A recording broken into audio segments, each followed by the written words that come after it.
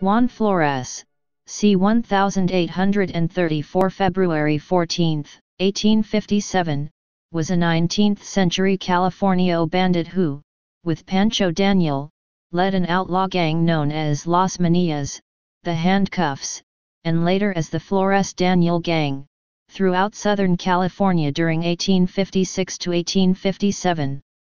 Although regarded by historians as a thief and outlaw, Flores was considered among Mexican Americans as a folk hero akin to Jesse James and who was thought of as a defender against vigilante movements in the years following the American settlement of California and its incorporation into the United States.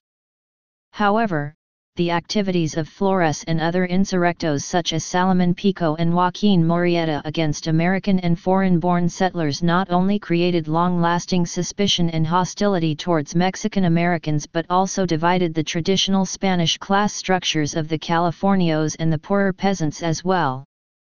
Early life. Born to a prominent family, according to Horace Bell, Juan Flores was a dark-complexioned fellow of medium height, slim, lithe, and graceful, a most beautiful figure in the fandango or on horseback, and about 22 years old. There was nothing peculiar about Juan except his tiger-like walk, always seeming to be in the very act of springing upon his prey. His eyes, neither black, gray, nor blue, greatly resembling those of the owl, always moving, watchful and wary, and the most cruel and vindictive-looking eyes that were ever set in human head. Flores was first arrested in 1855 for horse stealing and imprisoned in San Quintin. However, he soon escaped in October 1856 as part of a breakout led by himself and Jim Red Horse Webster that seized a brig tied up at the prison wharf that the convicts sailed across the bay and escaped into Contra Costa County, although other sources claim he served his prison term. Flores joined forces with Pancho Daniel and a dozen or so ranch hands, miners, and other Angelinos such as Anastasio Garcia, Jesus Espinosa, Andres Fontes, Chino Varelas, Faustino Garcia, Juan Cartabo and One-Eyed Piganino among others. During the next 2 years, Daniel, Flores, and their Los Manillas gained a following among the Mexican-American population in the San Luis Obispo and San Juan Capistrano areas, with his numbers growing to over 50 men. One of the largest gangs in the state, Los Manillas terrorized the area for the next 2 years, primarily stealing horses and cattle but also committing armed robbery, murder, and conducting raids against towns and homesteads in the area. Due in part to attention by newspapers, opposition to what became known as the Flores Revolution began to take form by public officials and law enforcement as well as upper-class Californios such as Andres Pico, José Antonio Andrés Sepulveda and Tomás Avila Sánchez, all of whom later participated in the capture of Flores. Raid on San Juan Capistrano. In late December 1856 or early January 1857, Flores attempted to pursue and rob a wagon traveling from Los Angeles to San Juan Capistrano. Missing the wagon somewhere on the road, Flores instead led a group of outlaws on a raid against San Juan Capistrano, looting the shop of a local Russian-Polish merchant Michael Krasuski. Wounding a store assistant, they carried nearly all the goods in the store on 2 horses, promising to return to the town. The next day, Flores made another raid on the town in which German shopkeeper George Pflugard was murdered and several stores were looted. They had been after an informant who had previously testified against him for horse stealing years earlier and, when the man was able to escape before their arrival, they proceeded to loot the town and spent the night in drunken revelry until leaving sometime around 2 a.m. When authorities in Los Angeles were alerted of the incident, they dispatched Sheriff James R. Barton and a posse of 6 well-armed men and set out to apprehend Flores. Death of Sheriff Barton.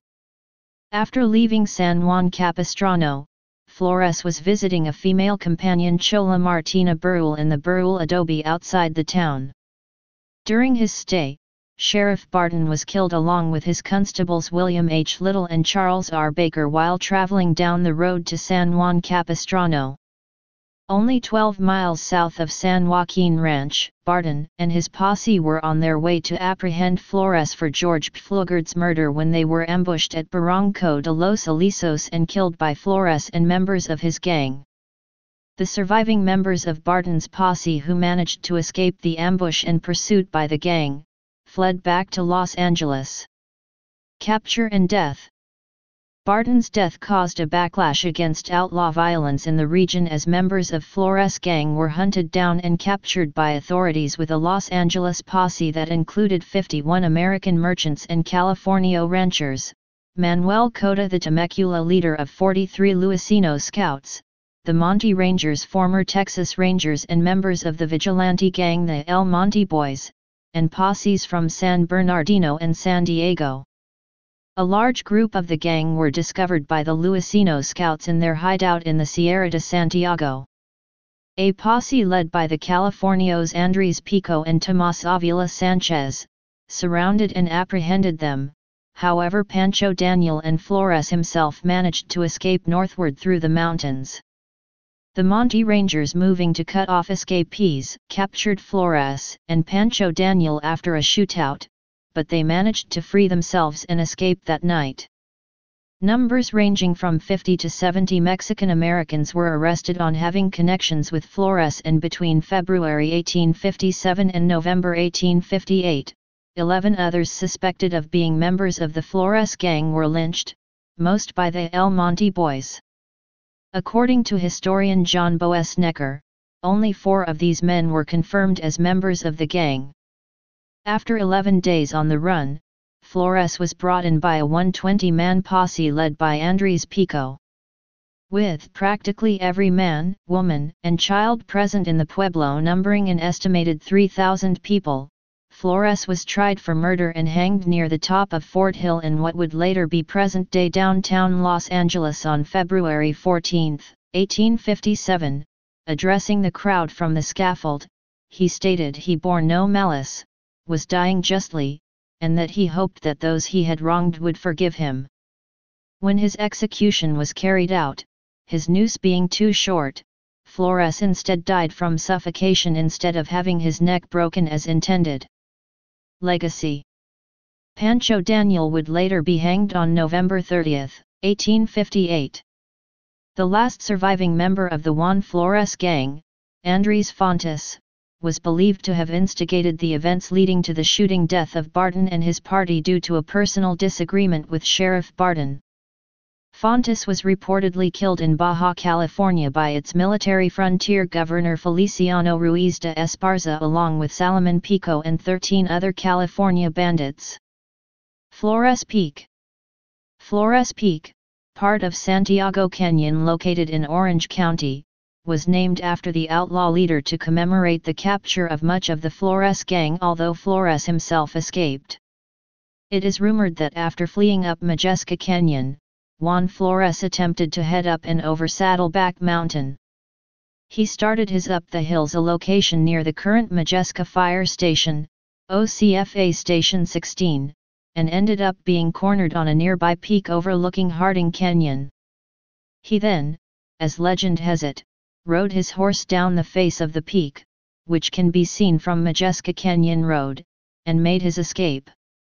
For further reading, see Gold Dust and Gunsmoke, Tales of Gold Rush Outlaws, Gunfighters, Lawmen, and Vigilantes, 1999, by John Boesnecker.